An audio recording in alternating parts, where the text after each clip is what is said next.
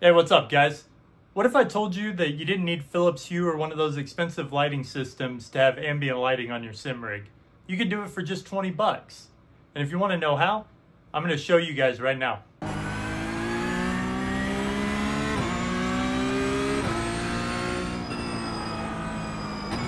Alright guys, so as I said in the intro, today I'm going to show you how to build ambient lighting for your sim rig for around $20.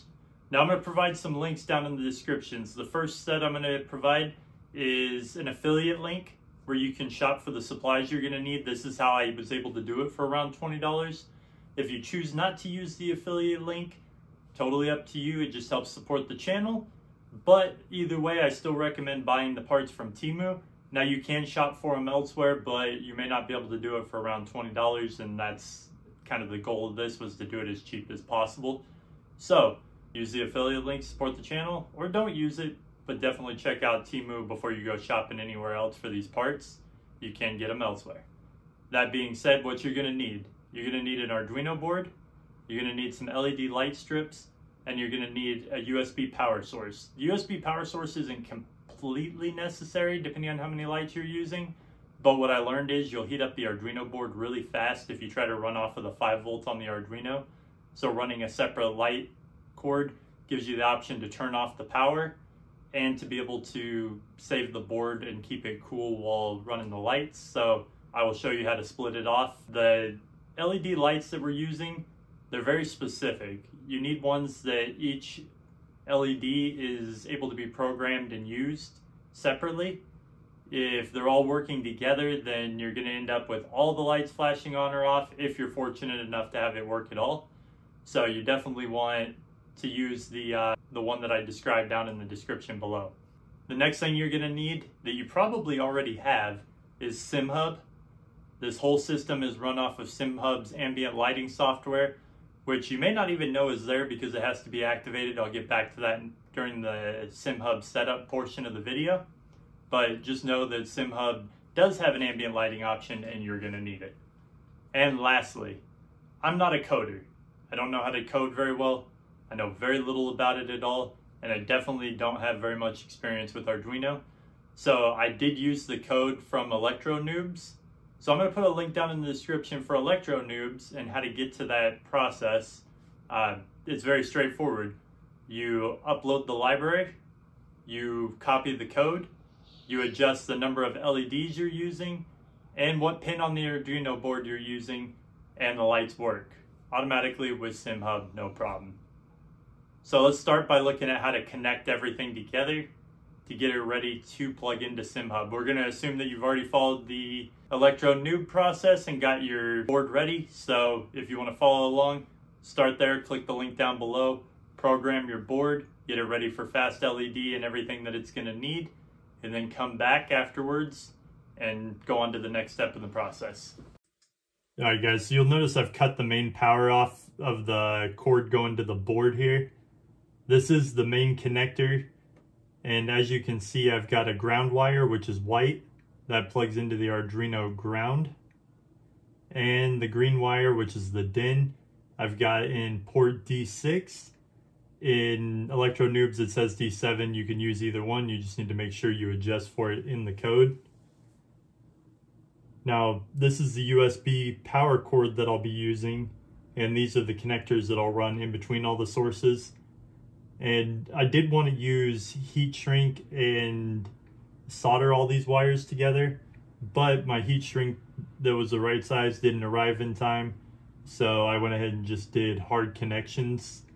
And I can always go back and redo this if I ever need to, but because of how I've taped it all together at this point, there's no reason to do that. Now, there are going to be some redundancies in this video so that I can make sure there's a clear understanding, but ultimately, you're just connecting and maintaining continuity of a positive and a ground through the secondary power source, and then your DIN and a ground through the main plug. The reason you don't want to put them together, and you want to make sure that you don't connect the hot wire to the Arduino board, is that your board will start to get hot. You could end up burning it up. So as you can see, it's just separating out the pins. If you have just a little bit of electrical knowledge, you could pretty much figure out where this is going and how it splits off. But I will also show it all connected. Now, you'll notice I'm removing either the red wires or the green wires based on which section I'm doing. Absolutely not necessary, again, as long as you connect the right wires and choose not to connect the wires that are not needed. This is more of the same situation. I don't need those DIN wires because this connector is going to be used for the power. And the only reason I'm using so many connectors is just to have the option to adjust if needed. You can hardwire the whole thing if you already know you have a permanent setup and this is how you're going to leave it. So as you can see, the ground and the DIN go into one section, and now we've got a positive and a negative going to the other section. Here's our 2 ports. There should be a USB cable connected to that, so you'll have 2 USB cables. They'll run all the way down, and both sections independently connect back into the lighting source. Alright guys, so like I said, there's going to be some redundancy with my explanations, but I want to make sure I'm extra clear on how this is put together so there's no confusion. So as you can see right here, this is the main power cable that runs straight up to the lights up here. Right here we have the Arduino board with just the ground and the D6 pin activated. That's all it takes to control the lights. Then, don't mind my cardboard mess. That's part of my next project, or one that I have upcoming. As you can see, all the lights underneath are active. I do have an extra bar under there that is not controlled by the Arduino board, and that is just to make sure I can have extra lighting if I'm filming. And it is controlled by the app, so I can shut that off anytime. But as you can see, the 2 leads do run around back here, up back into there, and to power that board right there. Alright guys, now I'm going to talk about how we set this up in SimHub. So the first thing you got to do, because there's a good chance it's not already done, is go to your settings, click on your plugins up here, and make sure you activate your ambient lighting. Then from ambient lighting, you'll notice there's a lot of different options on here. It takes some playing around with, but you're going to want to figure out what COM your Arduino board's plugged into, how many lights you're going to use from it. In the preview section and edit LED layout here, that's where you'll break up your lights. So I have 1 bar going 18 across. Those are the 2 sides. So that gives me that additional lighting when I get light through my left or right window. And then the main lighting throughout the whole cabin is my 60 LEDs across the bottom.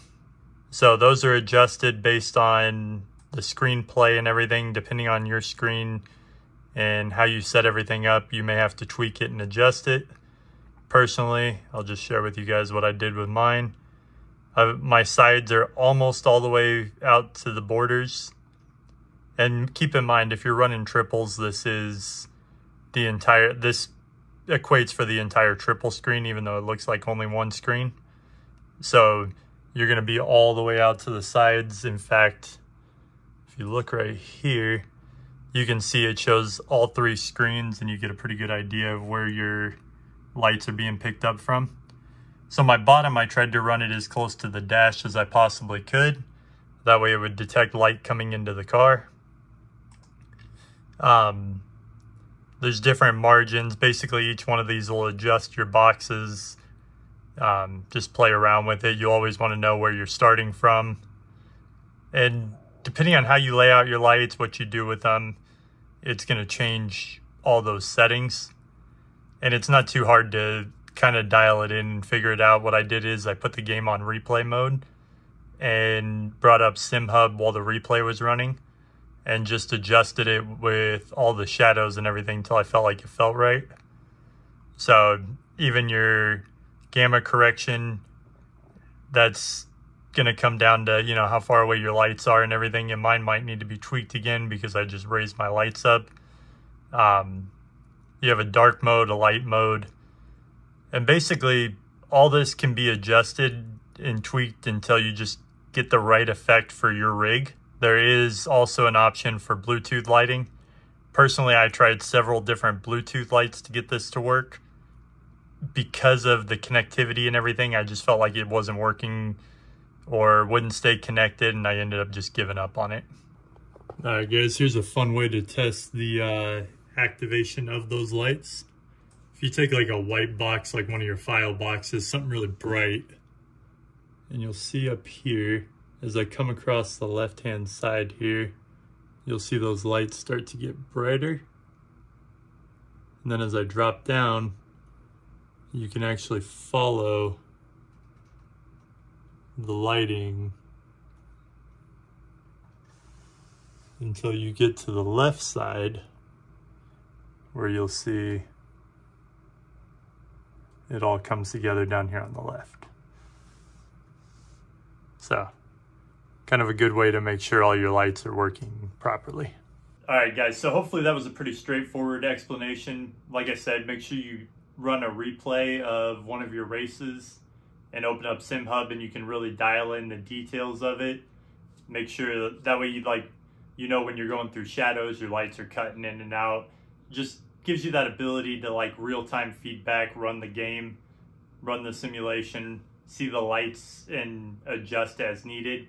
You can go back and rerun the same sections, and it should, once you get it to react the way you want it to, then it's just some fine-tuning from there. There's no exact science behind it. It is a little bit challenging, but it's nothing that you guys can't handle. If I was unclear on anything in this video, leave me a comment down below. I'll be happy to help you out. I always respond to my comments, but I think this will be a big help for a lot of people because I know it's not information that's super easy to find. Now, I know I said that this week I was actually going to dig into some of the other things on the rig, but because of a post on Facebook, I felt like this just had to happen quick because a lot of people wanted to know how this worked. So next week we'll dig into the rig, and the week after that I've got a really exciting button box build I'm going to do that I think will top just about all button boxes. I've got a 7-inch screen integration that's going to go into the box, so my SimHub's going to run on a 7-inch screen built into my button box, and ultimately for less than 50 bucks, I think I'm gonna have one of the dopest button boxes ever made. And that's when you compare to some of the ones out there that are going for $300-400 bucks, and I still think I'm gonna top that on a $50 build. So definitely stick around for that because that's gonna be insane. I'll see you guys next week. I'll leave you with the full lap with lighting from today's video.